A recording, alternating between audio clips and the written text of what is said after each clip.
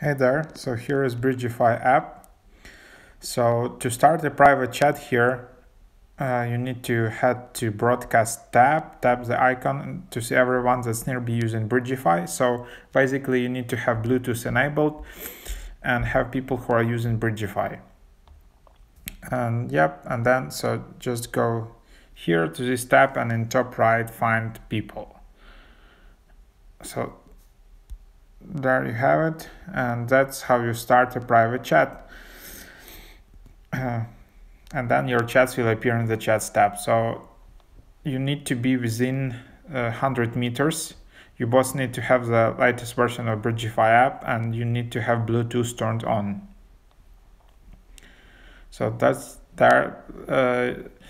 You need to know that this app isn't like encrypted and super secure though, so that's that.